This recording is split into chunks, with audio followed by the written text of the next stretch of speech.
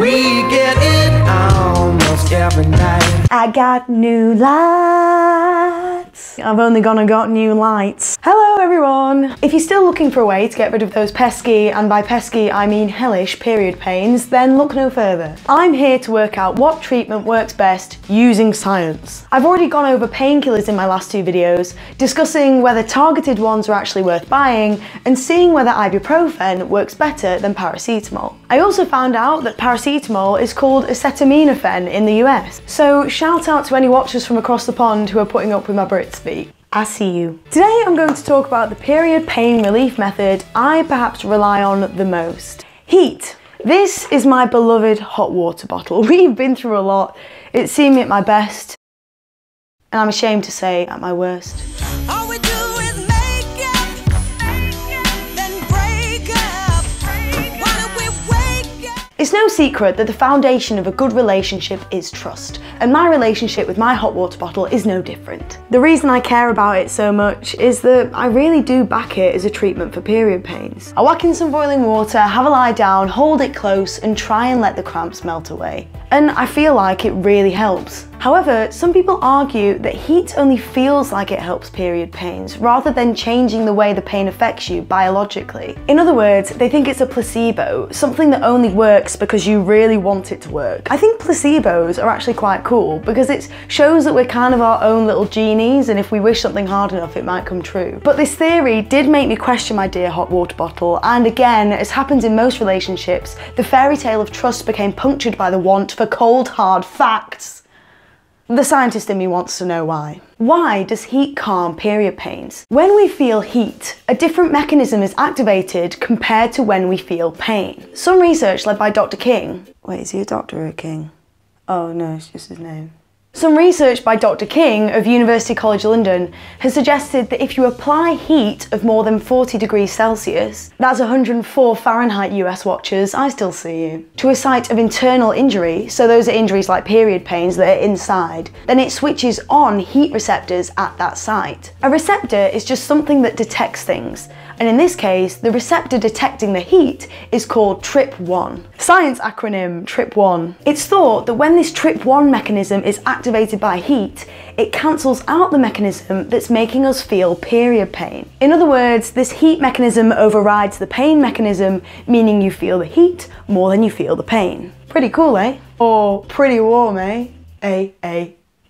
Now, it's always good to get a couple of different theories out there, so here's a second one. That heat helps to reduce period pain by increasing blood flow. When we experience period pain, our uterus is contracting. In other words, it's squeezing. I can feel it. It's doing this in an attempt to encourage the lining of your womb to shed away, because that's what a period is, right? Your uterus shaking off the bits it doesn't need anymore. Shake, shake, shake, shake, shake. Shake it off, shake it off. However, that's the point. Although you associate your period with getting rid of blood, it's getting rid of old blood that you don't need anymore. The cells that make up your uterus still need a supply of fresh blood, because blood contains all the ingredients your cells need to live their lives to the full. This blood gets to your uterus and all parts of your body through blood vessels. You might know them as arteries and veins, and they're essentially a tube system that your blood uses to get to anywhere in your body. Or a subway system. Yes, I still see you American and also Glaswegian watchers. Now, as your uterus contracts and squeezes, so do the blood vessels that supply it. So the blood supply to the uterus essentially gets blocked off a bit. So your uterus cells get less blood getting to them, they panic, and they release pain signals. But to bring our saviour heat back into it, when you heat a part of your body, the blood vessels get wider.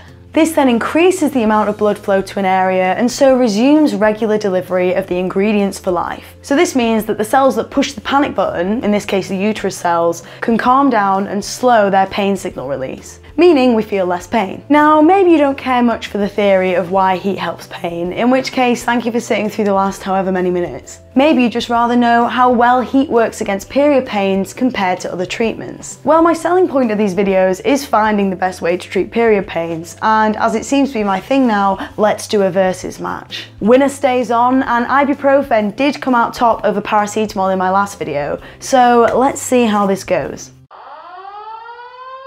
Let's get ready to rumble! Which works better against period pains, ibuprofen or heat? Well, as if I planned it, a small study has already investigated this for me. People who experienced menstrual cramps volunteered for this study, and they were split into 4 groups. One group was given just ibuprofen, one group was given just a heat patch, one group was given both, and one group was given none.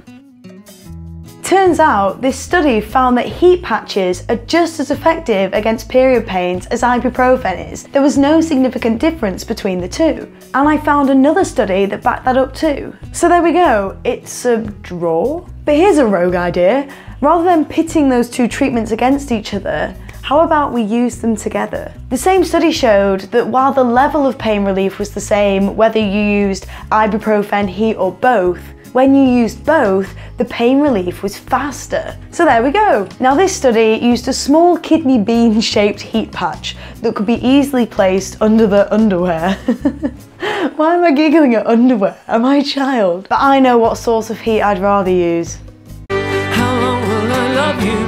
To conclude, there are actual scientific reasons why heat helps period pains. And to add to that, heat might be just as effective as some painkillers. Also, if you want some speedier relief, combine the powers of ibuprofen and heat for a combo. That's all for now, but thank you so much for watching. And keep an eye out for my next installment when I'm going to be talking about the effects of diet and exercise against period pains. Yes, the tirade against the cramps continues. It's drawing to a close, but it does continue. Meanwhile though, if you like this video, then please do give it a thumbs up. Share with anyone who loves hot water bottles as much as I do. And hey, if you're not subscribed yet, then why not click the subscribe button? You know, it will probably make my day. Also, say hey to me on Twitter and pop any questions or comments or thoughts or anything in the comments below. Okay, I'm going now. But finally, have a lovely day and remember to keep asking questions. And here's the summary, compadres. Pause it and read it if you want to.